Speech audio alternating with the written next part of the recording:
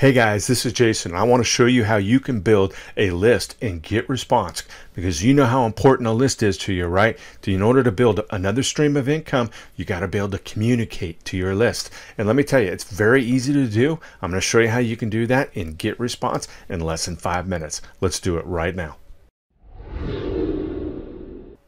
All right, guys, I'm back. Now, before we get started in Getresponse, there's one important thing I need to talk about, is subscribe to my channel. Why? Because whenever I create a new video, you're going to want to know. So hit that notification button up top there so you can get notified whenever a new video comes out. And I'm going to teach you how to build multiple streams of income, just like what we're doing right now. Now, before we get started in Getresponse, one thing to think about.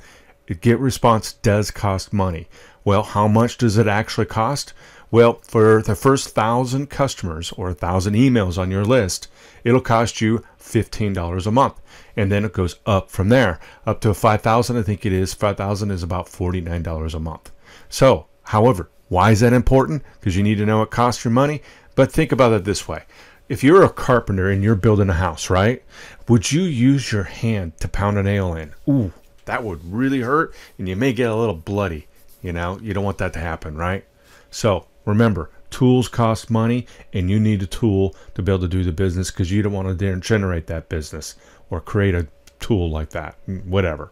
So let's get into this thing, because I'm fumbling on my words. All right, here we go. Let's go ahead and get into Getresponse, and I'm in the actually new Getresponse. There is an older version out there. You can actually switch to the older version. I like the new a lot better, because the old version talks about campaigns. And that was confusing, because if you got a campaign, well, yeah, you can build a campaign, but that's actually your list. So in this here, in a new version of it, in contacts, you're going to have be able to create your list, just like what I'm showing right here on the screen. And what you do is you create your list right there. And I have a bunch of lists already created. And what you do is inside here will be all the different lists that you have, and it'll date that you created it, and it'll actually tell you how many customers are on your list right there. And I do lots of different lists, and we can create a lot of different ways. And on the right hand side, you have these three little dots. You can add contacts, means you can import contacts from an old list you may already have. You can make this a default list.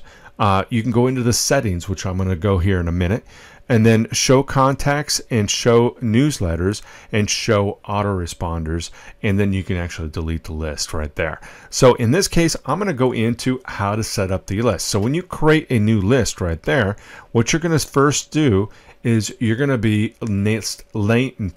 naming your list. I can't even speak. And what we called it was Pull Over and Let Me Out Tidewaters Sandals Giveaway. Now your customers, when you send them a list, they will see that. So you want to make sure that is related to the subject you want them to see in the email that you're going to be sending to them. Now the list title is called Tidewaters Sandals Giveaway Spring of 2009. Now this is what it looks like when you've been sending them an email. So this would be like, thank you for subscribing, and they'll have this email, and it'll be their email, not yours, right there. And it says has been added to the list that you gave them. That's why it's important to make sure you know what that list is. And then there's the title, and then the description. Now give a pretty good description of what that is and what they're signing up for. So that will help them understand what they're doing. Now underneath there, that's the list description we just talked about. Here's the category. Now we picked travel because this is a travel blog that we're trying to write to, but it's important to pick your subject line so that you can, separate your list into different categories. That's important. Pick your language, and we're English, so you may be a different language, so make sure you choose the right language. Show postal address. That'll show up in the footer message of your post or your email that you send to them. And that's kind of important because Google definitely likes to see that. And what we did is we created a post office P.O. box number, and so that we can send people to the P.O. box instead of send them directly to our house. Well, security reasons, you know what I mean. And now footer, the address, and obviously we're in the U.S., and make sure you put your company name in there, and your address, Raleigh, state zip, and North Carolina, And this is where you're going to put your logo, and you just upload your logo and it will show right there. And here's the cool thing. Now, this is a little tipper here. Let's say, for example, you're promoting an affiliate link instead of you're sending it to your website, and you want them to go to that. You can actually upload the logo for that affiliate link and then put your affiliate link address right there, and it'll actually go directly to it. So when you click on that link, it'll go directly to that address that you send them to. So that's very cool. It's another way of marketing for yourself. And then you have the Getresponse RSS feed right there. And up here, let's move to the next page, subscription. Now, I have everything turned off. I do not like double opt-in because the less my customer has to do to opt in, the better off we are, because I don't want them to go through more than one step to get onto my list. Now, I don't really, this up here says send subscription notification. So that means that every time somebody joins my list, I'll be getting an email from that. Now, if you have a lot of people being added to your list, that could be a lot of emails. So I turn that off. And before I showed you that confirmation page, that's right here.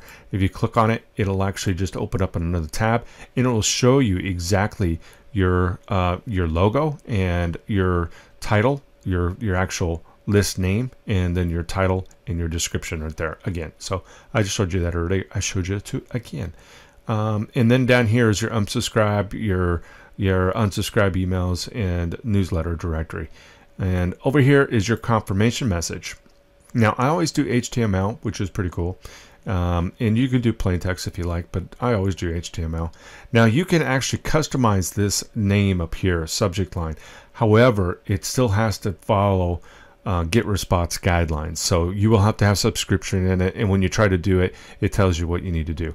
And what's important underneath here for your from the address perspective is you want to make sure your email is part of your website, because you don't want to use a free email, because that looks bad and it looks like you're spamming, and Getresponse doesn't like that. So you may over time find out that they will ding you or put your account on suspension because they think you're spamming your customers.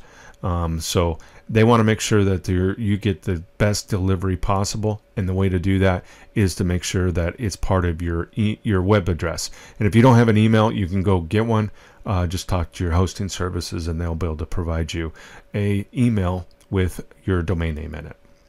Okay, body. Now, when you log in, you get to select which one of these. I'm turning this off because I didn't want you to see all of it. But you get to confirm which one. You got lots of different templates you can use, just all kinds of them in there. And so we picked this one right here, and this is what it looks like.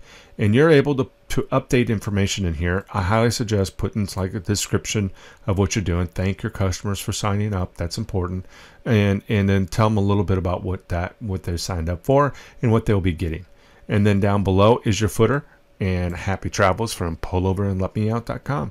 And that's just pretty much it. And you could actually do a little bit more if you wanted to in there, but that's it. That's all you do to create a list. And now that list is ready for you to build a form, so put on your website, or to put it pretty much anywhere you want. So hopefully this makes sense to you, and hopefully I made it kind of exciting for you, that you can create your very own list and create another stream of income for yourself by building a list. And let me tell you, there's money in lists. And so you can send an email to your customers almost every day, but be careful. You don't want to send them too much because it makes it look like you're spamming them. Okay.